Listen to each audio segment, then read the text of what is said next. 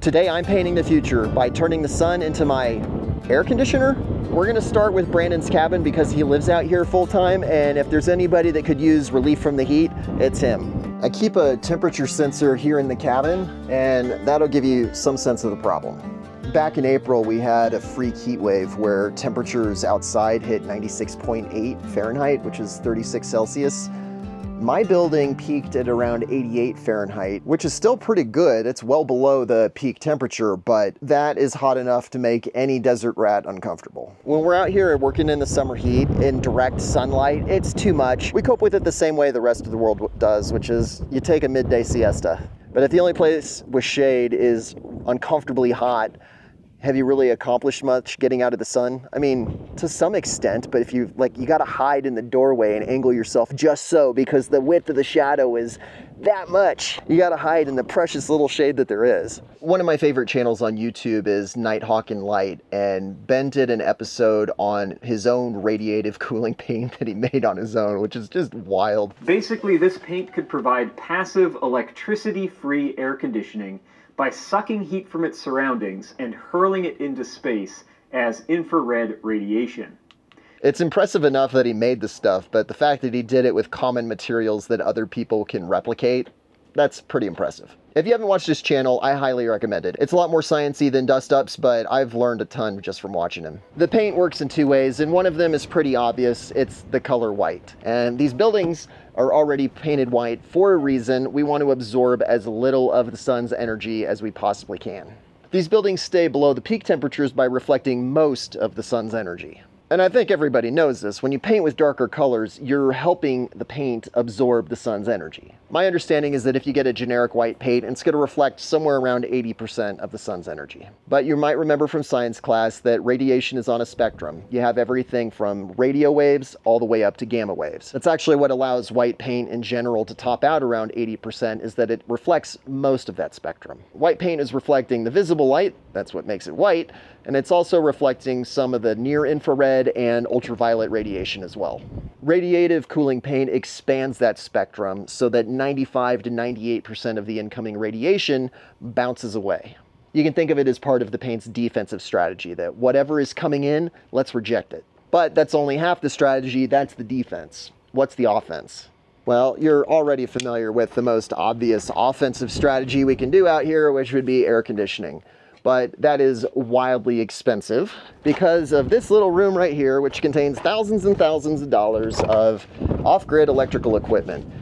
Inverters, charge controllers, batteries, lots and lots and lots and lots of batteries. And if there's one thing air conditioners love, it's power.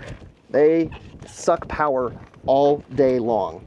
The ideal solution would be something like in El Paso, where most people run their house on swamp coolers, which work by putting water in a box and evaporating it, and then you blow the cool air all throughout the house. However, that requires water, and that is in short supply in the desert. So what I love about the idea of this paint is that it's a one and done.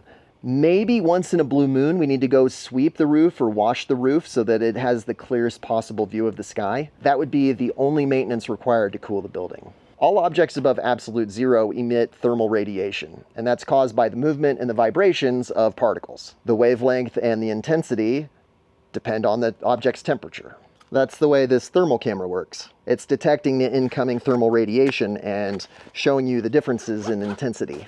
With radiative cooling paint, the offensive part of the strategy is by being exceptionally good at emitting thermal radiation in a very narrow band. The Earth has an atmospheric window where infrared radiation traveling between 8 and 13 micrometers can travel through the atmosphere with almost no interference. So far, we've discussed reflecting the incoming radiation from the sun, but what about the heat that's already in the building? Well, before I show you the process of applying it and testing how well it works, let me show it to you.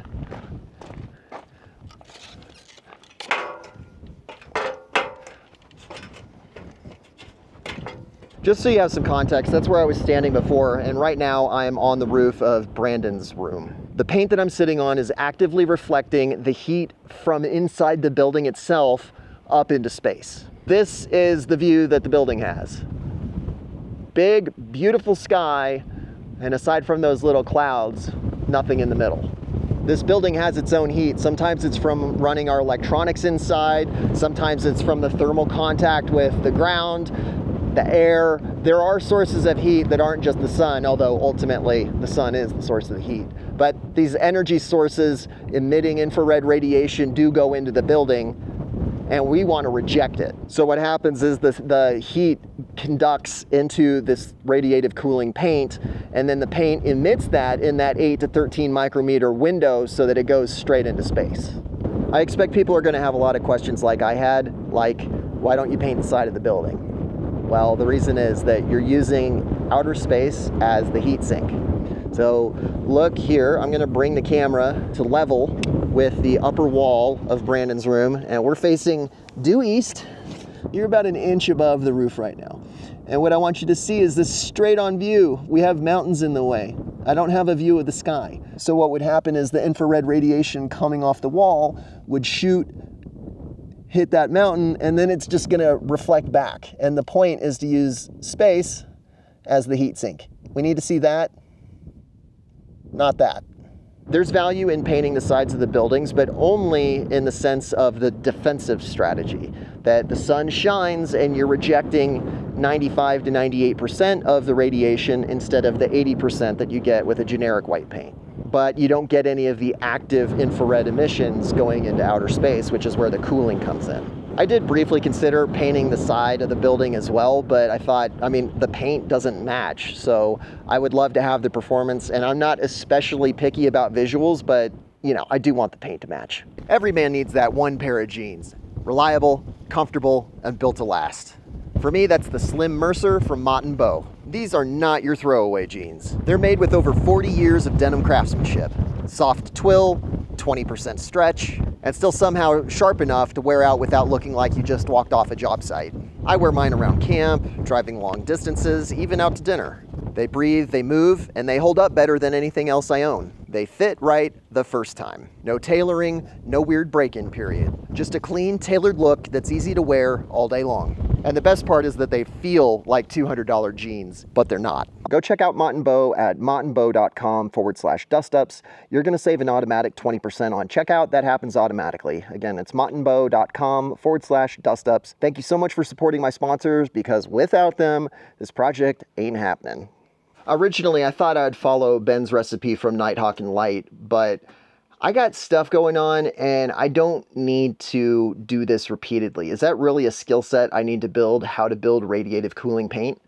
So I started looking around for commercial producers. It's hard to find, but I did find one, and I want to essentially do a product review. I'll put a link in the description, but I want you to know I was not paid a thing for this review. This is just how does it work in my situation. I just want to show you how it performs and my experience using the paint. Now that you know how it works, let's slap on a coat of not radioactive, radiative cooling paint.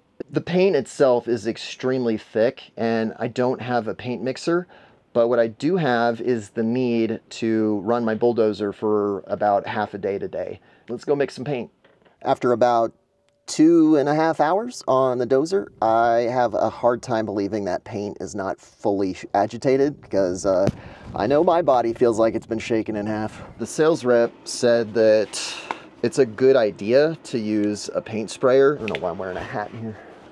It would work even with a paintbrush, but because the paint is so thick, it'll look painted on, which it's a roof, I could care less, but he said also it'll go 10 times faster if you spray it. I have very limited time out here, so it's worth the investment in a paint sprayer to get this done efficiently.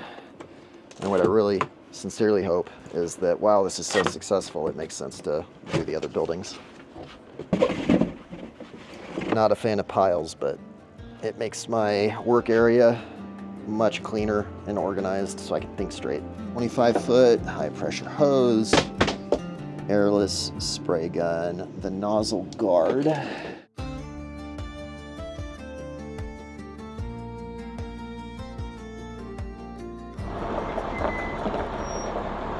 That's good. I don't know how much water I need.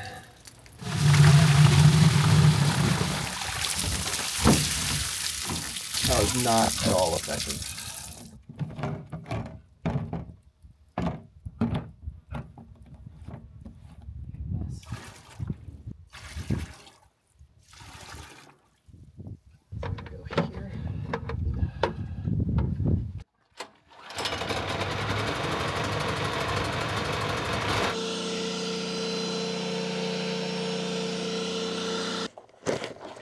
but it's the paint.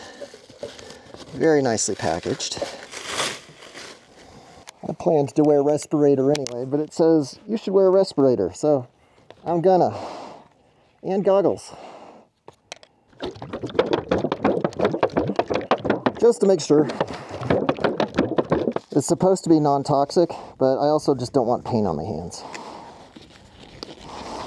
This table is so bright, even with these goggles on.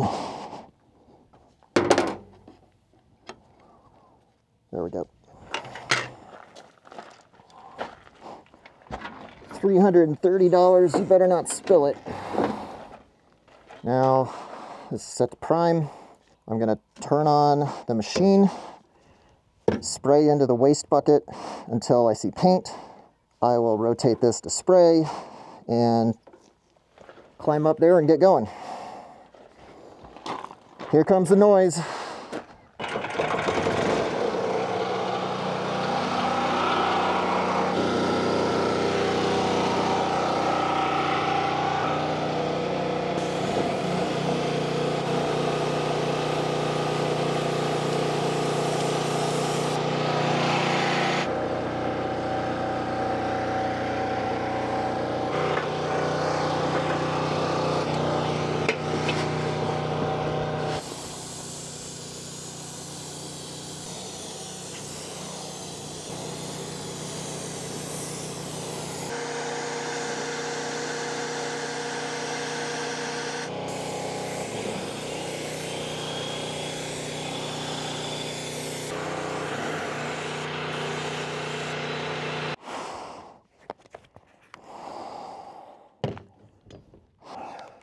Well, that was horrendously stressful, and it's my first time using an airless paint sprayer. Nobody's in danger of hiring me to paint anything. That was awful, but hopefully it does the job. I mean, I literally just barely got any coverage on the roof because I wasted so much figuring out how to work the sprayer in the first place. I mean, I knew it wasn't that hard, but you know, I probably wasted $70 out of the $330 just priming too long and doing dumb stuff. But look, since this is a water-based paint, it ought to dry in a raging hurry, but I'm not sure what you see on camera. I have a feeling it's going to be crazy splotchy. Well, it is crazy splotchy, I can see it, but hopefully it's enough to do the trick. I hoped to have extra, but boy was that naive. There is one fun little thing I want to do with because I'm in kindergarten, I want to finger paint.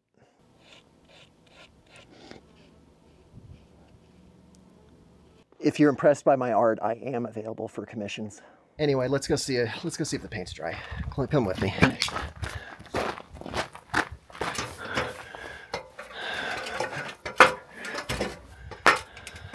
Okay, this was literally the last thing I painted. It's really dry. I had Brandon not pressure wash, but spray his roof and make sure that we got as much of the dirt off as possible. And it feels like I got a good contact. I can feel it. Although it would be better if I could spray this on super thick, but you know, it's also really expensive. Let's go get the thermal camera and see if this worked or not. We'll start with what the paint's doing.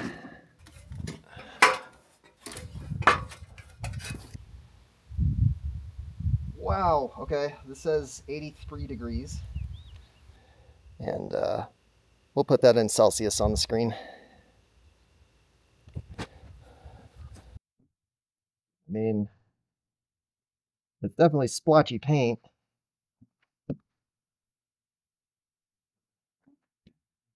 And you can see the spots where I painted, but let's look at the neighboring building.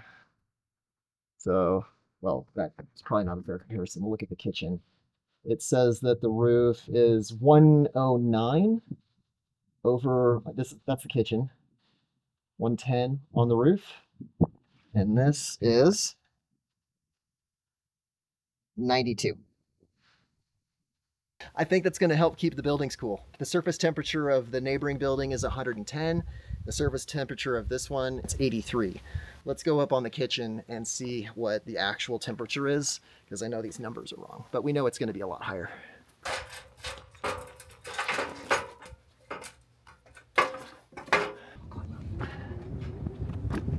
is really the big test. What is it? Whoa! Wow! So over on that building, it was 83 degrees, and the surface temperature on this building is 112. And I should tell you guys the ambient air temperature, but the surface temperature of the roof has cooled 29 degrees. An enormous difference. Ambient air temperature, 79.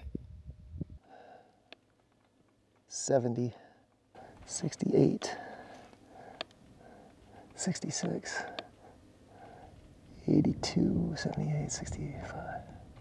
So as I've been reflecting on the performance, I have to wait until it's hot. I hope that I can have Brandon climb up there and let you guys see how it's actually performing in the situation where we need it. It's 70 degrees out here, and with pretty high humidity today, nobody's complaining about the weather. It's perfect. And for this to happen in May and our peak heat hits in June, I'm not going to complain about the paint working right now because I don't need it to work in this condition.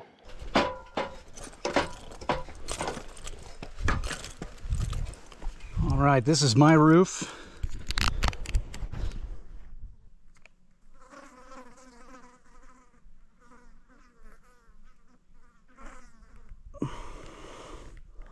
This is my ceiling, same time.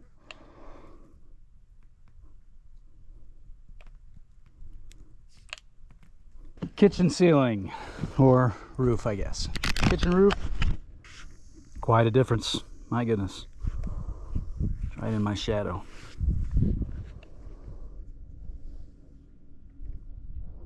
Kitchen ceiling.